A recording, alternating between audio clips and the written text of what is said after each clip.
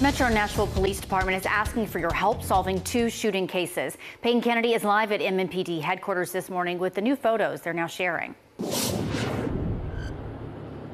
And Nikki, both of these shootings happened in the South Nashville area. The first one happened back in September when Metro Police say two women got into a physical fight outside of Zion Lounge on Murfreesboro Pike. Police say they believe the woman you see here is the suspect, accused of pulling out a firearm, shooting the other woman's leg and injuring her. The suspect reportedly left with the man in the photos.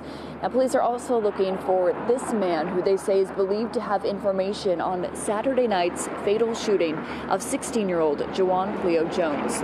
According to police, Jones was riding a skateboard on Antioch Pike around 11 p.m.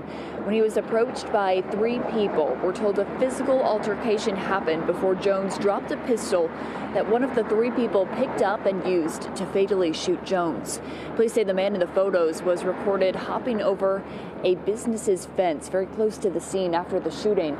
We're told he is only wanted for questioning at this point. So if you have information on either of the people in these photos, you are asked to call Crime Stoppers. That is 615-74-CRIME.